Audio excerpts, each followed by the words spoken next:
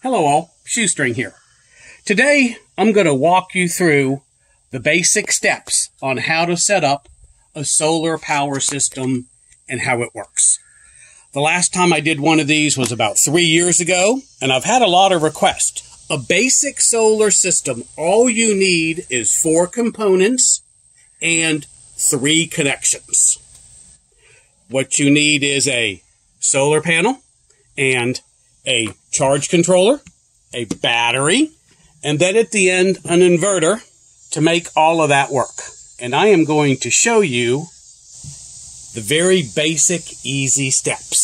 So let's walk through what's happening first. Basically, what we're doing is we're going to take the solar panel. We're, of course, going to put it into the sun when it's time. The sun will shine on the solar panel, and in the simplest of terms, it turns that into electricity. We store that electricity in a battery. That's the easiest way to say it. Now, different size solar panels produce more or less electricity. We don't want to go beyond the capability of our battery. Since we don't want to go beyond the capability and burn the battery out, we need the charge controller. As the name implies, the charge controller, they're also called charge regulator, make sure that the solar panel doesn't put too much charge into the battery. And we are going to start our connections there.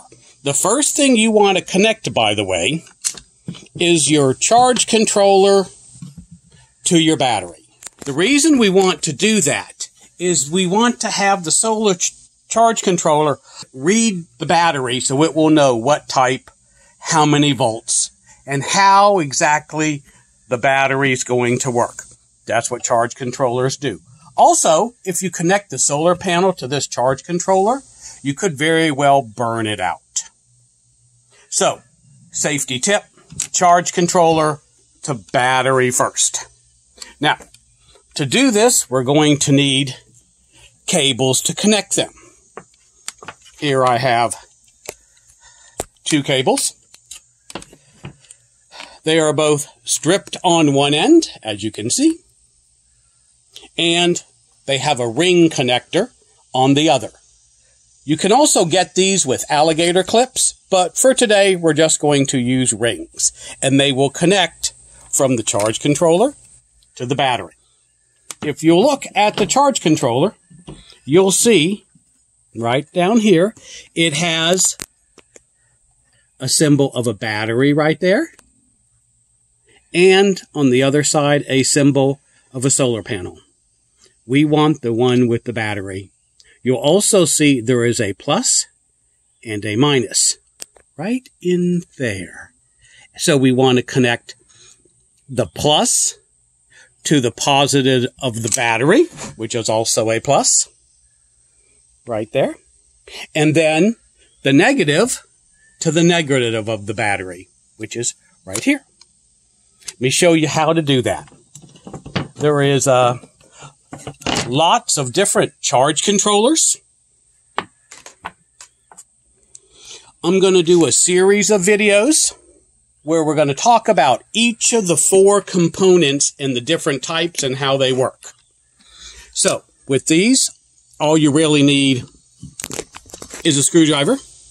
We're going to take one of the strips and we're going to put it into the positive.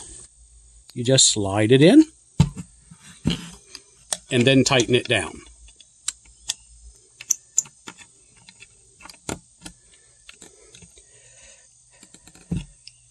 All of these, by the way, work basically the same.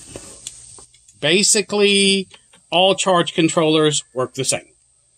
We'll get into some details, perhaps, when we do our video on charge controllers. Now, when you're doing this for real, you want to make sure these are very tight.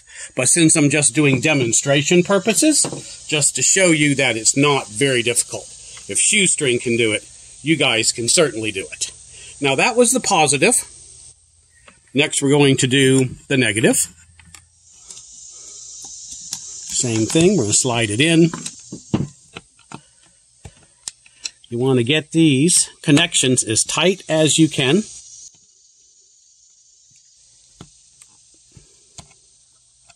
Now we're going to do the negative.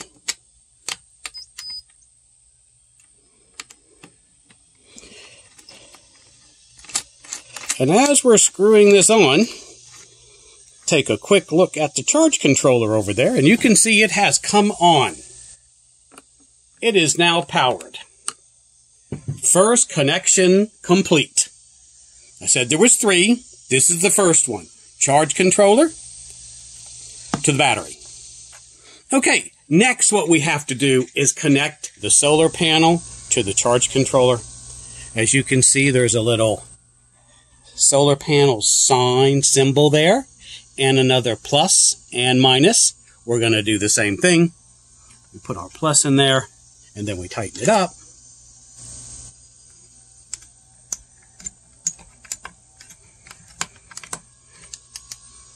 We take the negative, do the same thing.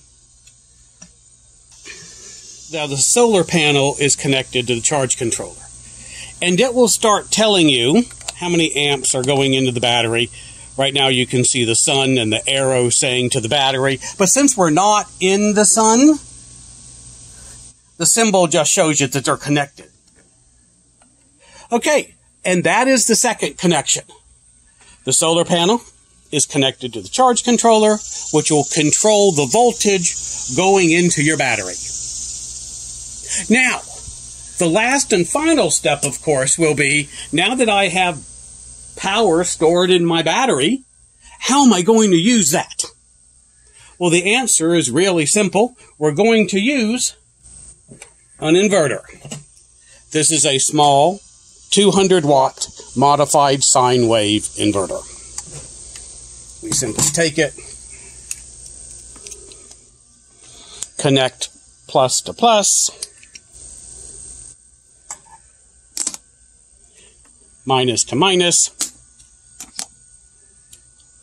turn it on, and as you can see, the light comes on, and it works. And now you can connect your devices into here, or you have 2 USBs on this one.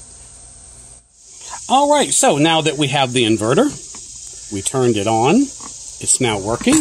We're going to take a little lamp just to show you how well this works. Plug it in, and then turn our lamp on. We are now running the lamp from the battery with the power we stored from the solar panel. And it's just 4 pieces and 3 connections. This is not complicated. I don't want people to think doing solar is complicated. It is not. It's actually quite easy. And that's what I want everyone to get from these videos, that anyone can do it. If I can do it, you can do it. In fact, if you look at the charge controller, the numbers are jumping because we are drawing power from the battery.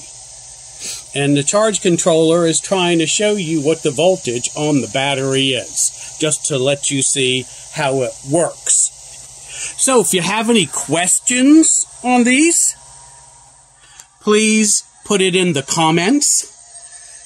If you have any suggestions on what you would like to see, put that in the comments as well. And as always, like. That really helps these videos. Like, subscribe, and share. Shoestring out.